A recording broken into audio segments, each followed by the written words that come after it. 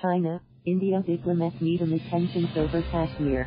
Beijing top Indian and Chinese diplomats have met in Beijing amid increased tensions over New Delhi's move to change the legal status of territory it controls in Kashmir, part of which China claims as its own.